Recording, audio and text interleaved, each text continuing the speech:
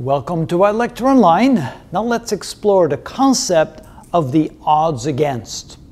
So to do that, let's look at some numbers, and these are hypothetical numbers. I didn't research these, but they're probably fairly representative. Let's assume that in the country there are 200,000 high school seniors that are playing basketball.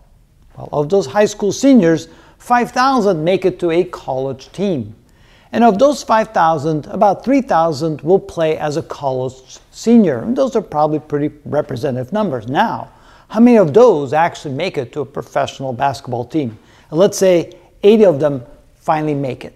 All right, so what do we then do when we are asked, as a high school senior, what are the odds against? And I'm talking about, of course, those that play basketball. There's way more than 200,000 high school seniors. But of those high school seniors that play basketball, what are the odds against making it to a pro team, a professional team?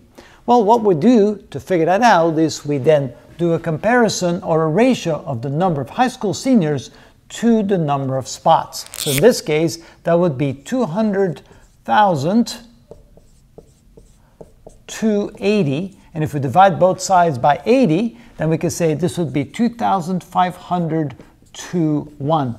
That would be the way in which we represent the odds against. The odds against are 2,500 to 1 that a high school senior playing basketball will actually make it to a professional team.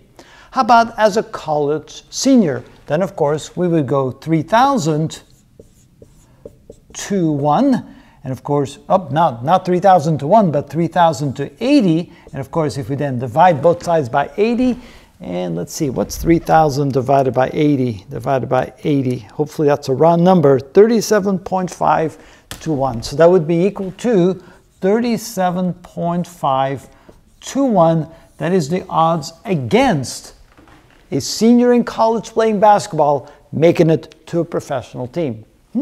So that is how we represent that particular way in talking when we talk about the odds against. What are the odds against? Well, we take the ratio of one number to another number and then reduce it to something to 1. And so in this case, it would be 2,500 to 1 or 37.5 to 1.